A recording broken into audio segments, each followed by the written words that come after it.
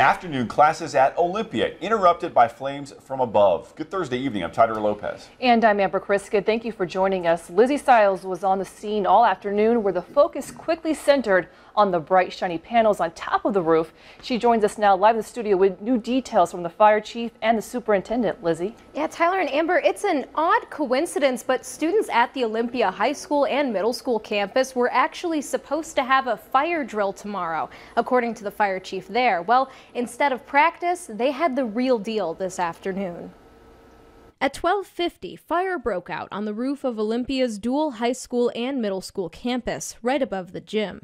Investigators aren't finished working on what the cause is, but signs point to solar panels on the roof.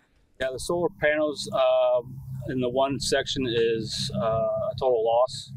The roof is going to be in some, needs a lot of repair, a lot of work. Nothing made it to inside the school. Fire marshals were on the scene, and even if solar panels were the ignition point, what caused them to start burning?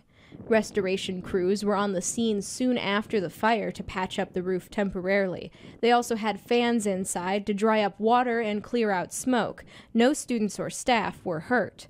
The superintendent, Laura O'Donnell, says everyone was out of the building in under 3 minutes.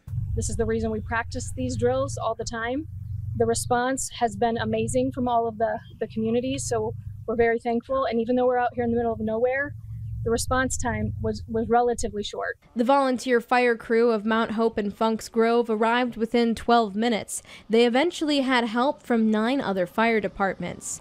Students and staff moved to Minear Christian Church to reunite with parents, leading to long lines, all of it finished by 4:30. The staff and students were remarkable today.